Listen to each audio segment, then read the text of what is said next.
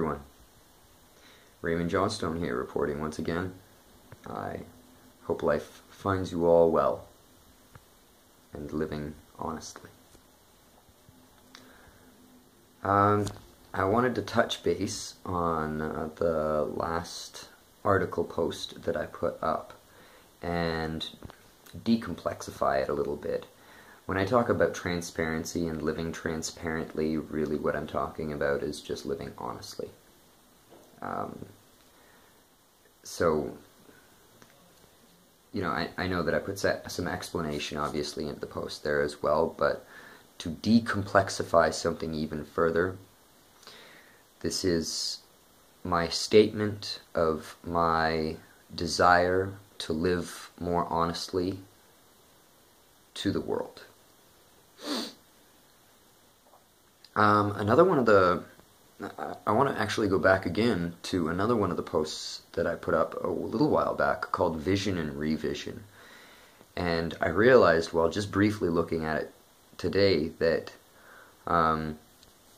Vision and Revision is actually a very simple way of living that I think entrepreneurs specifically have really nailed down to a science, in that you get involved in a project and you start, and then as you're involved in the project you learn more and you learn more and you find out what you need to learn about and you learn more, but while you're in the project you're learning and you're learning.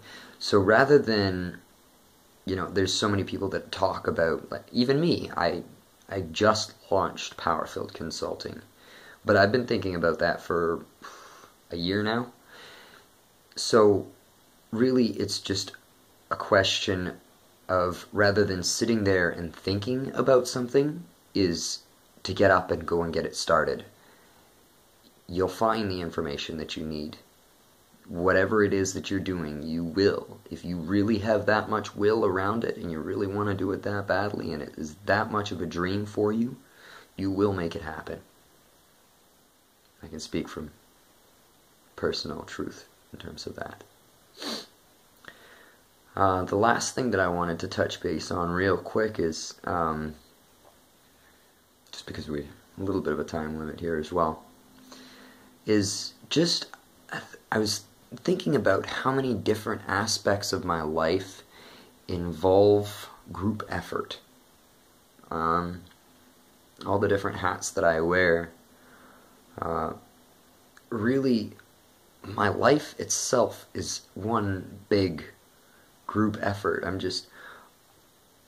I don't know about the rest of you, if even if you just like have one partner that you work with pretty regularly, that you kind of, they lean on you, you lean on them, they get you some knowledge, you get them some knowledge, and it's just like a consistent trade back and forth of value that actually generates more value on top of it.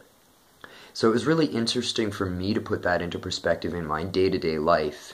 And obviously, if you've heard me explain my definition of collaboration before, then you realize that, if you're working in a group towards a particular effort, then you're, engaged in collaborative, in the collaborative commons, essentially. So that's something that I wanted to touch base on again, as well as, and, that simplification as well, is just to maybe take a look at your life and, where do you collaborate? Where do you work in group efforts to create value?